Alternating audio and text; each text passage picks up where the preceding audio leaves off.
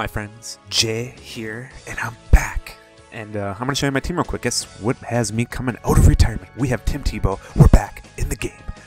And I have played more games in the last 3 days than I've played in the last 3 months. I have been on the grind.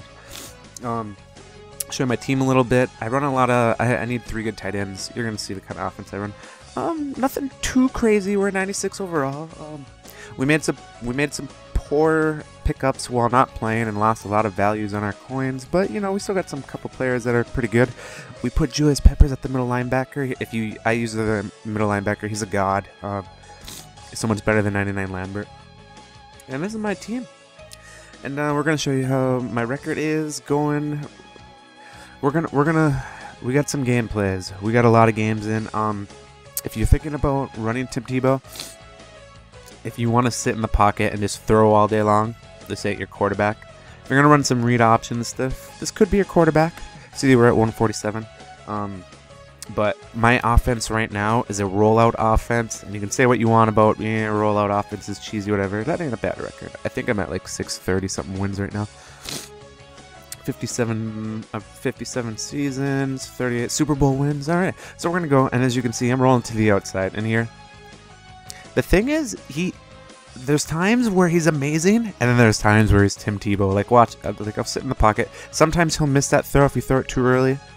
But right there, just so you can do it. You know, the quick throws, definitely you're going to always want to throw a bullet pass here. Every once in a while, when I'm rolling out, I try to plant his feet because I have thrown a few ducks in key situations. And right there, that was a dot. That was a dot. My throwing stats aren't that great this game. I think I'm 6 of 10. And then there, the guy was open. I think I made a bad read. I was probably supposed to go to the outside guy. And then here, planted feet, hit Michael Evans to the outside. As you can see, I'm just rolling out.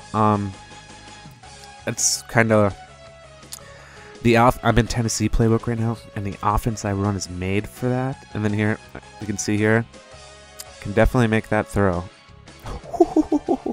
I think he has 99 throw power, I'm pretty sure. I think he has, like, his deep accuracy is in the 90s, but everything else is in the 80s. And then there, that was a poor throw. I think he was in cover 4, that's why I threw that pick.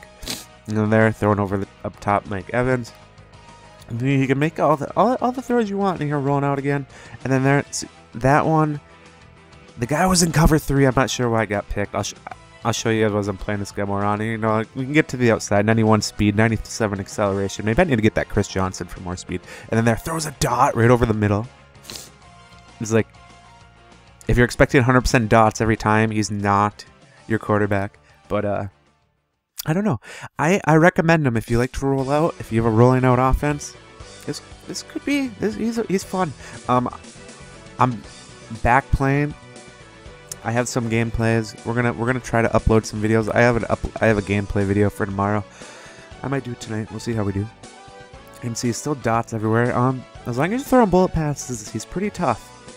Anyways, dudes, I know it's been a minute. Voyo con dias, bras.